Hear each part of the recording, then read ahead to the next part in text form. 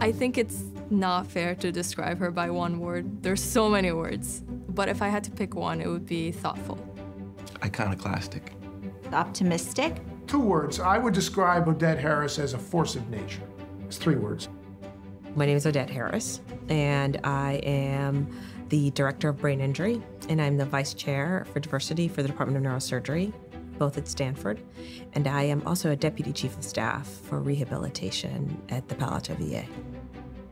My most vivid memories of Jamaica as a child are school. I think I was 3 years old when I started school. I dreamed of many things, actually. I think the 3 things that I remember very vividly wanting to be a kindergarten teacher, and I wanted to be an accountant or a pediatrician.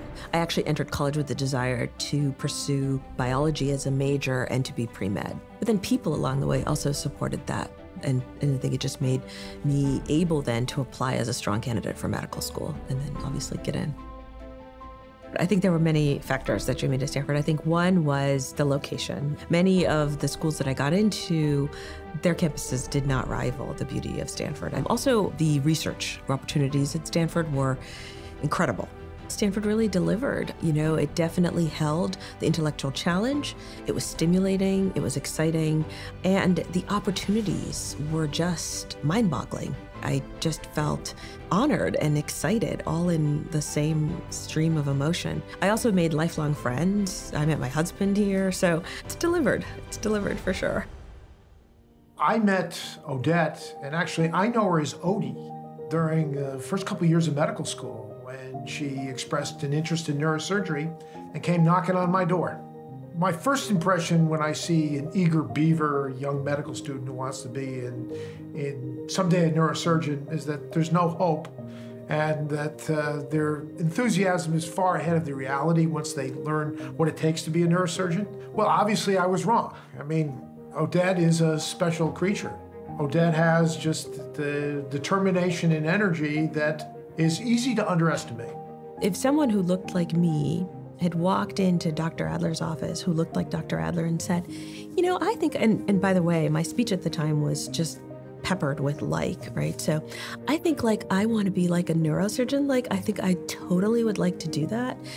I don't know that I would have responded with the support and lack of disbelief. And yet he did.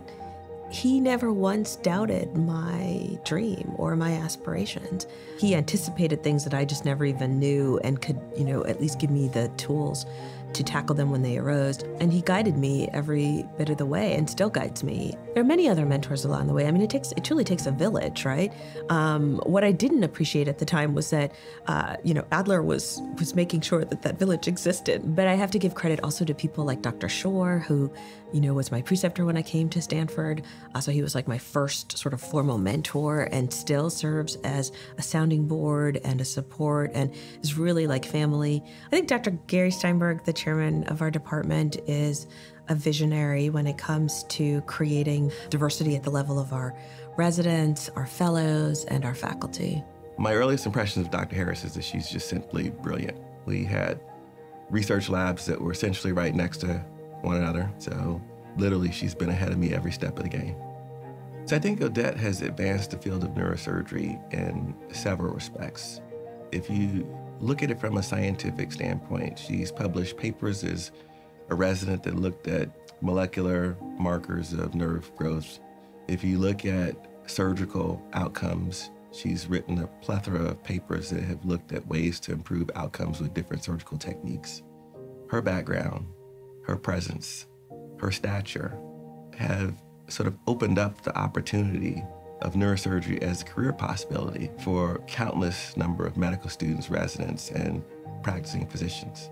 I think that it's very important to have people like Odette in positions that she's in, not just for women, not just for people of color, but for everyone. Stanford is leaps and bounds ahead of the field in general in terms of diversity. Our chairman has probably trained more African-American neurosurgeons than any other program in the country. We're on track to train similar numbers in terms of women in neurosurgery. And I feel honored to be a part of that legacy and a part of that impact in the field to redefine what excellence can look like. Dr. Harris is both a personal and professional mentor to me. This is traditionally a very male-dominated field in medicine, and it's just good to see a role model who can provide an alternative, and to see her do it at such a high level. It's inspiring. I think when people come into my office and they tell me their dreams, which I think is, first of all, an incredibly intimate thing, I have to kind of channel my inner Dr. Adler. All I need to do is to support them and to give them that spark of hope and to give them that guidance that might get them there. The Castellea Palo Alto VA partnership really is about bringing our young people together with veterans so that they can learn from each other, break down stereotypes, and understand the importance of the Veterans Hospital in our local community. My work with Castellea is incredibly meaningful. I think the pipeline for girls in the neurosciences is something that is vital to the field.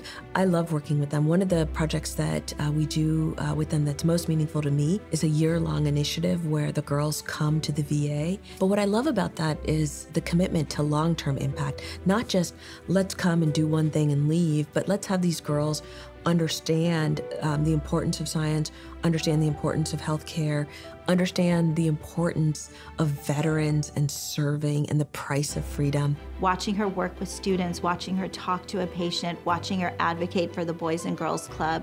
When students have the opportunity to sit in a session with Odette, they are captivated. And I think the energy that she gives off and the passion that she shares with them is coupled with this real sense of this is possible for you, and I'm interested in helping make it possible if you're willing to do the work.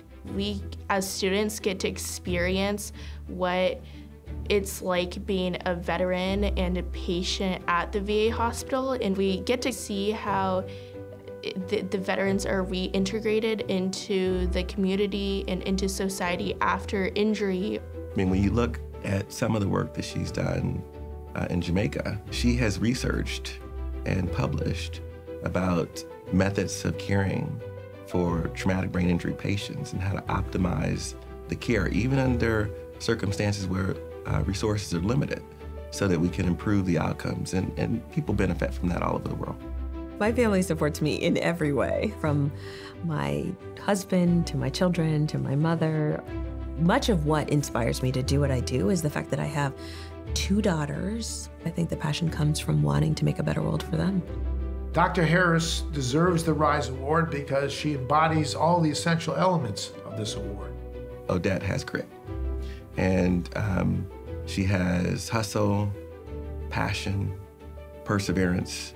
What Odette also brings to the table here is her background, her life story, her ability to galvanize, inspire, and encourage patients, the next generation of medical students, neurosurgeons, that they can basically accomplish their dreams as long as they work hard and inspire and endeavor. Receiving the Rise Award, oh my gosh, I'm truly honored. I mean, I'm really, really honored. Receiving it gives credibility to the fact that as an academic surgeon, your impact can be not only what you do in the clinical realm, but how the clinical realm can actually truly extend into the communities where we exist. Having a chairman, Dr. Steinberg, who supported that has been very powerful, and having a director at the VA, both Lisa Freeman and now Mr. Fitzgerald, who supports that vision, have just been wonderful. And now to have an award to say, yes, that's actually a really valid way to think about this. It feels fantastic.